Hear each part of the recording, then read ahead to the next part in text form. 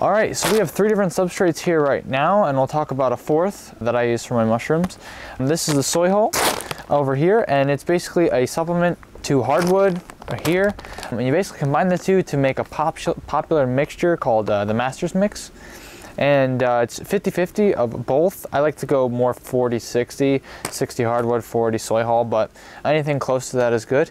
And it just gives you an amazing yield for things like lion's mane and oyster mushrooms and various other species, but those 2 in particular. And then over here we have the wheat bran. It's actually mids, I think. I don't know if that's a smaller, more like granule kind of chunk, but got this really dusty bits of bran there, and that's used for shiitake. So it's mainly 20-15% of this, and then the rest hardwood to formulate a 10-pound block, and that's for shiitake. Maitake, you can also use a little bit of soy hull, and then hardwood, 25 to 70% of this hardwood here, to make those blocks.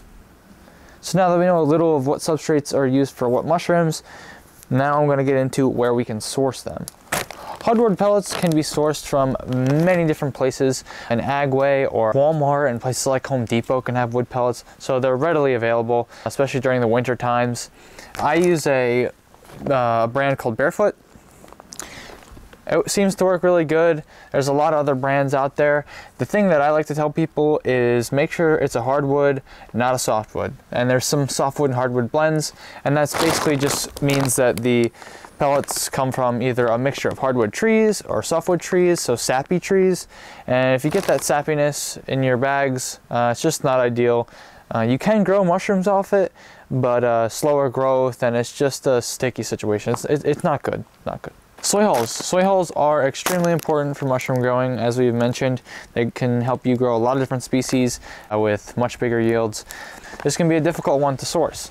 I'm lucky I'm in a state where they are pretty available. You can get them almost any feed store. The only problem is pelletized ones. I like the pelletized ones. They're easier to handle and scoop. The dust, you know, gets all in your face if you get the dust. There's a lot of just loose, crunched up soy hull that you can buy. It's really cheap if you want to go that route. It's just, for me, it doesn't work very well. It's messy, and it doesn't work in my bagging system that I have. There's a video to that above. But yeah, so I like the pelletized form. Yes, a little more expensive, but works for me. You can contact any local feed mills. They usually have it, and then from there you can see if it's even possible they can pelletize it. The organic versus non-organic, so that's one thing too. I have organic soy hull, works good for me. I've heard you want to be careful of potential pesticides, you know, or fungicides that are sprayed on these guys. I don't know if the heat in the pelletizing process will get rid of that or break down the chemical structure and make it so you don't have to worry about it. But I've used the dust, I've used other organic pellets before. I've had luck with all of them. I would test on a small scale, and then I would see what happens.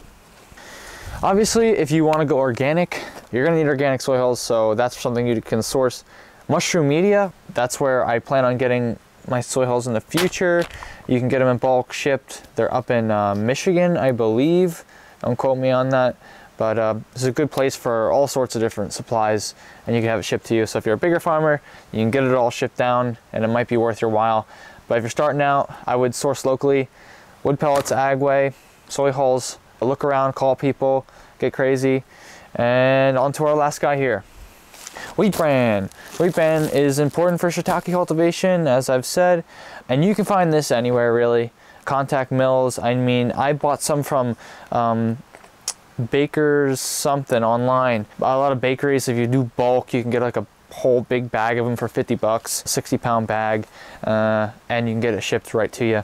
And it's not that much. It's a light one. It's a light, but works great. Works great for shiitakes. You can get the wheat brands, the wheat mids. I think it's all the same. It is not something that's crazy hard to find. And then obviously, if organic's something you want for your shiitakes, you're gonna have to figure that out. I'm not very helpful with that yet, as in the future I would like to be all organic. There's a couple other things I need to work out, such as grain. So speaking of grain, there's a variety of different grains you can use out there. I stick with rye. I used to use millet. but rye is really cheap and it works well. And that's a whole nother process of hydrating and sterilizing all that grain and stuff like that.